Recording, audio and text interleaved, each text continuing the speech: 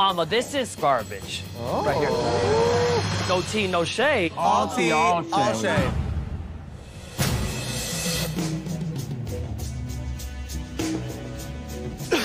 We all love you, and it's so fun getting to know you.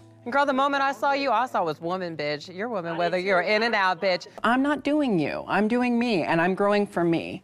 The only problem I have with it is, if we switched clothes and I wore that on the runway, they would have ripped me to shreds. Yeah, yeah. I had just got read to Phil. Right. So let's jab the knife in even further and see if we can hit a vein this time. But you know what? You can make me look like whatever you want to make me look like. I know who I am. I know who I am.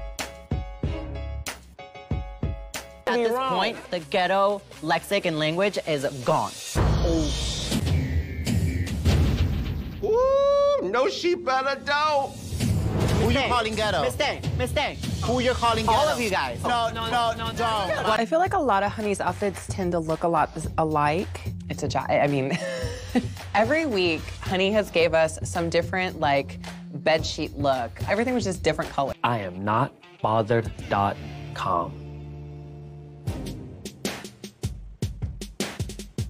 The point I was trying to make to you is, this is competition to you. Yeah. Everything is a competition to you.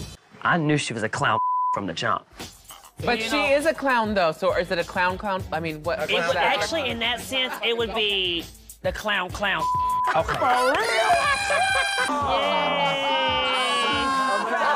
Is that you? No, that's Coco. Isn't it crazy to think we were all little boys at one point? Alyssa was a little girl in that picture. Yeah. Yay, House of Detox. House of Detox, darling. Those silicone lips don't look good when you cry. Yeah, they do. They look good when you do anything. Oh. She got lucky. Pointblank.com.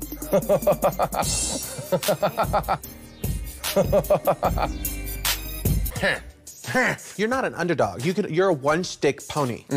Sorry about it. How you feel about that? Ugh.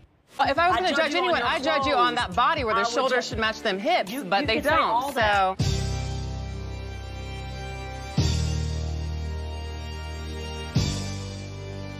What? Hi, I'm Laura Linney.